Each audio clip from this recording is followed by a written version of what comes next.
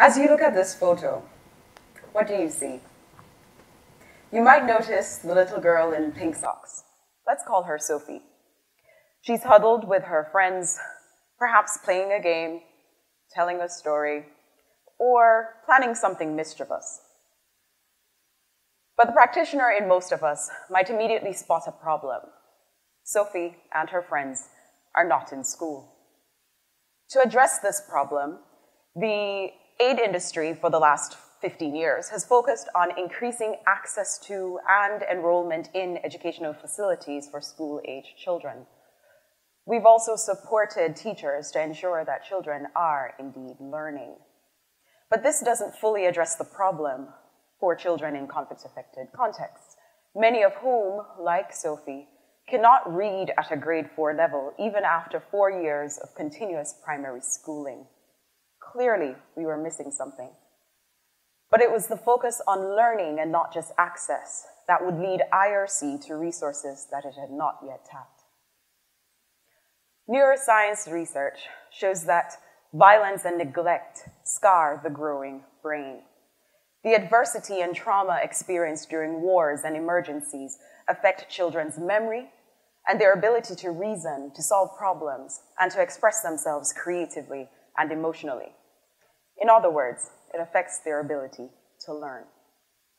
But the research also showed that the damage is reversible through school-based interventions. And so the IRC integrated social-emotional learning techniques into its healing classrooms programs in the DRC. And we partnered with academic experts to conduct the first and largest impact evaluation of this approach in a crisis setting. We found that social and emotional learning techniques can improve reading and math performance. This is a significant finding, and we're adapting and testing this model in other contexts where we work, like Sierra Leone, Lebanon, and Nigeria.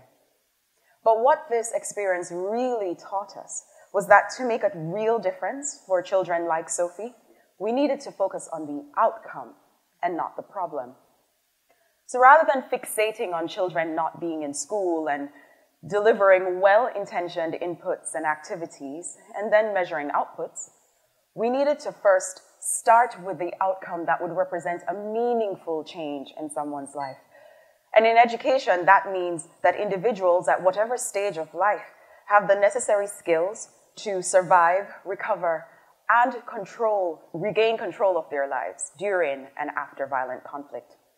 For Sophie and her friends, this would mean that they can read and write, that they can learn, that they can reason, and that they understand rules and can manage their emotions and can solve interpersonal conflict. These are the basic cognitive and emotional skills that got each of us to where we are today. But in order for Sophie to acquire these skills, she would need to be healthy and safe. She would need to receive high-quality instruction that is gender equitable and that corresponds to her level of cognitive and emotional development. And she would need to be supported and surrounded by caregivers at home and in her community. So then our job would be to understand what this outcome would mean in a given context and to use information, particularly from those we intend to serve, to identify what parts of this outcome would need support and the most effective and cost-effective and appropriate ways of doing so. So instead of starting with inputs and our favorite activities, we would be starting with a description of what meaningful and measurable change would look like and an indication based on evidence of how this change could come about.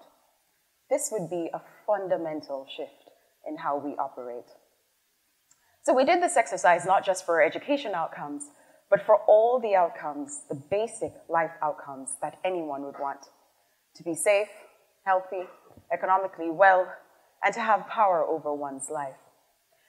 And we've put all of these theories of change and outcomes and indicators and evidence into what we're calling the Interactive Outcomes and Evidence Framework. It is free and open to the public, and it's by no means complete or perfect. We have a long way to go. So we invite you to partner with us to learn more about what these outcomes could really look like, to articulate clear and common outcomes and measures, to grapple and learn about how this change could come about, and to generate evidence to fill the gaps, whether it be around education in emergencies or any other outcome. As for this photo, Sophie and her friends just completed an opening the parachute exercise. And this symbolically created a safe space for them to express and regulate their emotions, to listen to and support each other before heading back to their reading lesson. Sophie and her friends are not in a classroom, but they are learning the necessary skills not just to perform academically, but to live successful lives. After such fantastic stories in 5, I don't know how to follow, but I'm going to try to tell you about a change process that our Humanitarian Performance Monitoring, which we lovingly call HPM, has gone through due to a health emergency, specifically the Ebola health emergency. I think really direct, honest, open conversation is definitely one of the key issues. Don't make promises that you can't keep. Treat people like adults in terms of what's happening in the future, what's coming next. And yeah, just don't lose sight of the people in the process.